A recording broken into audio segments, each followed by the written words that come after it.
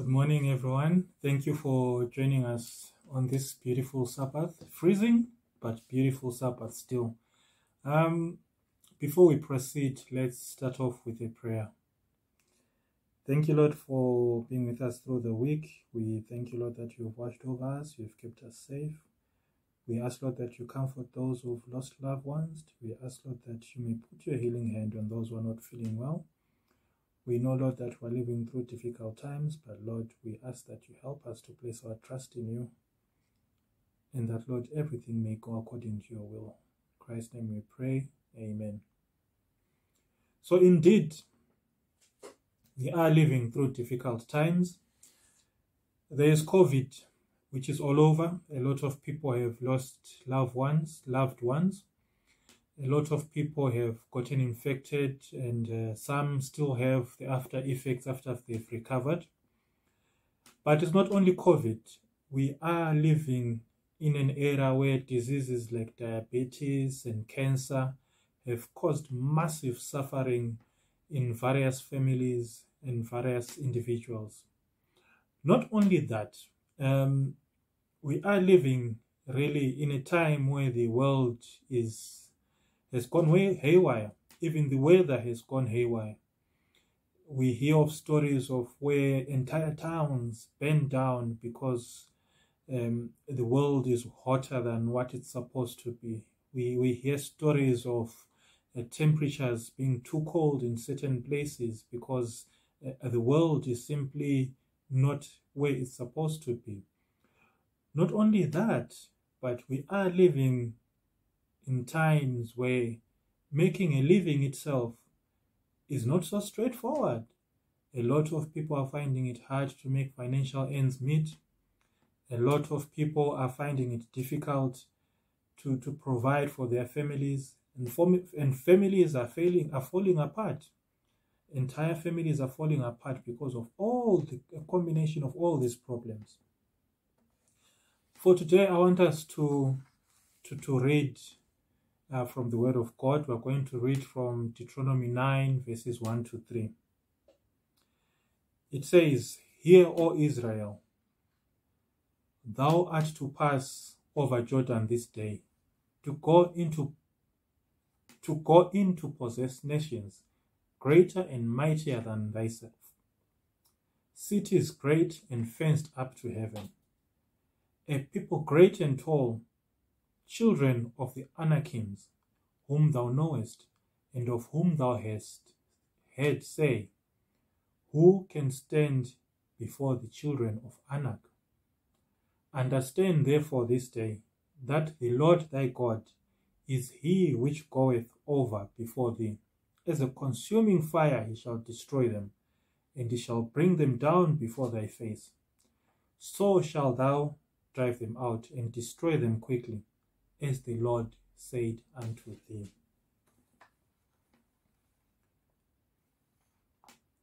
Here we see God making a promise to the Israelites that he will go before them and he will prepare and destroy whatever stands in their way.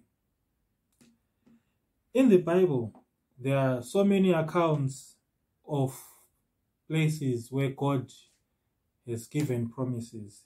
There are a lot of accounts where nations and individuals and families were facing hopeless situations, and God promised that he would watch over them. People who thought that their odds were insurmountable and that all of this was simply too much. The account I will pick from this from all these vast choices is one which is simple and straightforward. It is one that is about the man named Gideon. We find the story of Gideon in Judges chapter 6. Well, that's where it starts. It goes on to chapters 7 and 8. Now, Gideon, as a young man, was not a warrior. Gideon was working on his father's farm. He was a simple farm boy. And yet God chose this young man so that he could deliver his people from trouble. In chapter 6 of Judges, we find Gideon working in the field, and an angel appears to him and starts talking to him. He didn't even know it was an angel at the beginning, but we find this angel talking to him and telling him what he needs to do. In all of this, as the children of Israel had been living peacefully, the enemies that they had vanquished when they moved into this area, they had been building up, their populations had been growing, their armies had been growing stronger, and they were ready to attack Israel. We hear from the Bible that the children of Anakim had become strong again, and these were strong people, they were tall people. And as we read in Deuteronomy, not many nations could stand against them, but God had helped the children of Israel to overcome. And later, these same people had come back again and wanted to take over the state of Israel. Now, God works in mysterious ways. He could have easily chosen a man who was strong and powerful. He could have easily chosen a man who was hardened by battle. But here he was choosing Gideon to rally Israel together so that they could defeat this enemy who had come into their midst. And thrive they did. They thrived when Gideon took over. God even reduced the number of people who were going to fight these invaders. God did not want them to get too cocky. God did not want them to then turn around and say, because we have gathered together, we have defeated this enemy. God wanted his power to shine through, and for them to understand that without God, nothing can go forward. Now, God reduced the army that was being led by Gideon. And when he did this, there were some people who doubted that they would prevail over the enemy. Only those who believed stayed within that army. Others walked away. Others were sent home through a selection process. Now, when it was time to attack the enemy, they were not armed. They did not have anything in their arsenal of weapons. They only had torches, and they had something to cover the light of those torches. The one who fought for the children of Israel on that day was God the Almighty. The enemy fled and it scattered when it was faced by a very small army, the one that they could see. And yet God's army was there to lead the Israelites. God's army was there to fight for the Israelites as God has promised. Now, if we were to check all the stories of the communities in the Bible that thrived, we will see that they always thrived because God prepared a way for them. When the children of Israel left Egypt, they traveled in the desert for 40 years. God always went before the children of Israel. During the day, he led them as a pillar of cloud in front of them. During the night, he led them and provided warmth for them as a pillar of fire which they could see. Further on in the Bible, we see Joseph and Mary, who was pregnant at the time, traveling to Bethlehem.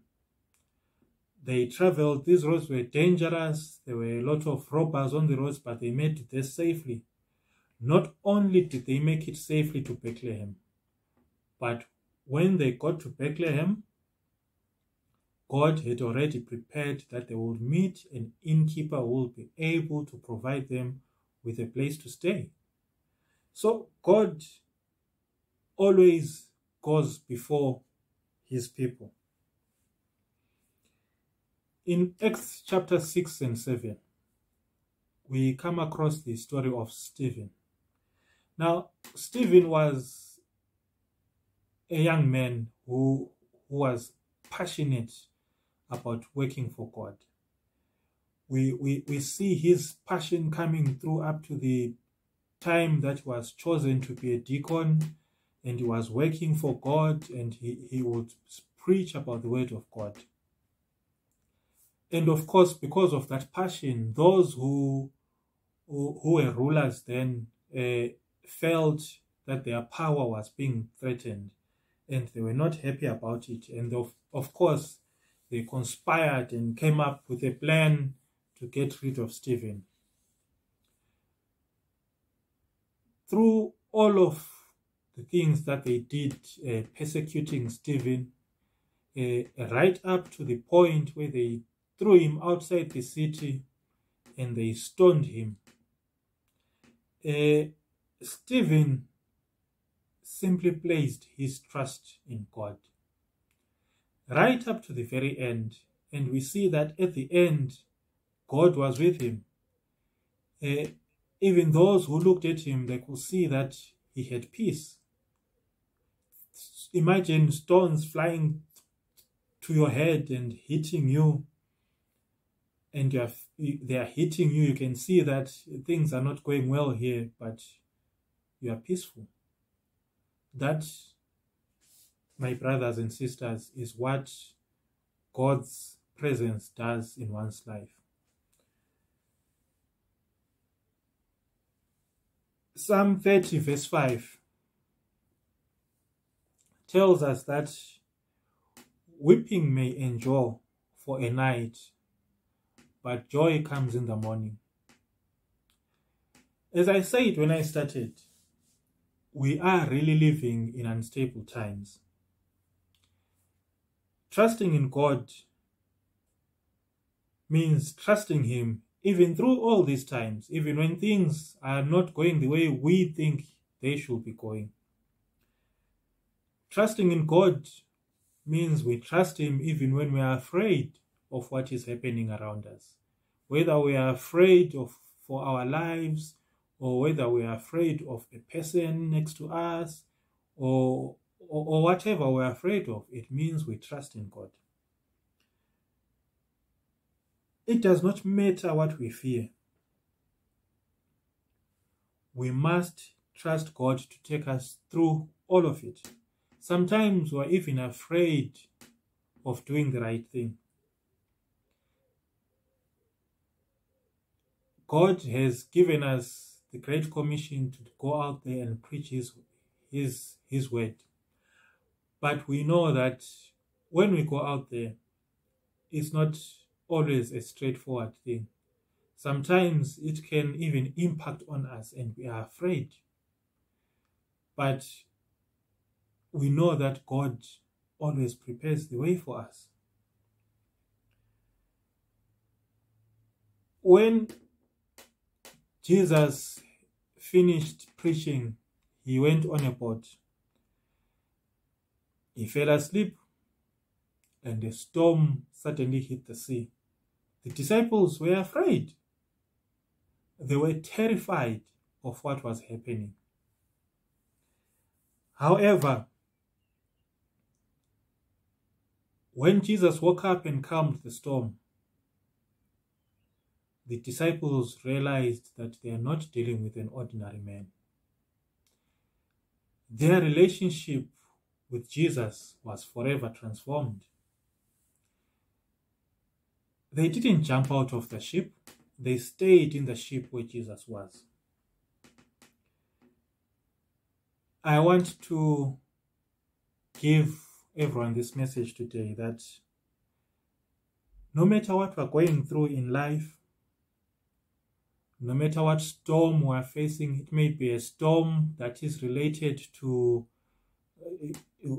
our health, it may be a storm that is related to a financial standing, it may be a storm that is even spiritual in nature, it may be a storm that is maybe even linked to depression. We know these diseases are there these days. But whatever storm is there, God is available to calm that storm. Whatever storm you are going through, you need to stay next to Jesus in the boat. Whatever storm you are going through, you must not turn away from God. Once you go through that storm with God, your relationship with God will never be the same again. Once you go through that storm with God, your relationship with God will be forever transformed. God goes with us through these storms. And these storms polish us. These storms make us stronger. These storms help us to put our trust in God. For without God, we really cannot go through some of these storms. Without God, we would never manage to go through these storms. So, when God finally says to the storm, "Hush, be still," only then will we know and understand that indeed He is God. I want to encourage everyone this morning to put their trust in God, to put everything in the hands of God. We know that times are tough. Life as we know it has been disrupted. As it is, we are not even able to go to church and have communal prayer. I want to encourage everyone this morning to stay in that boat. Stay in that boat and let God handle it all. Stay in that boat and place your trust in God. I want to thank you for listening this morning. We're going to bow our heads and pray. Father, we want to thank you for always being faithful to us. We ask, Lord, that you may increase our faith. We ask, Lord, that you may be our strength. We ask, Lord, that we may be able to take off this burden that is on us, on our shoulders, and that, Lord, we may place this burden on you. We know, Lord, that you are able to bear this burden for us, and we want to thank you, Lord, for everything that you have done for us. In Christ's name we pray. Amen. Thank you. Have a happy Sabbath.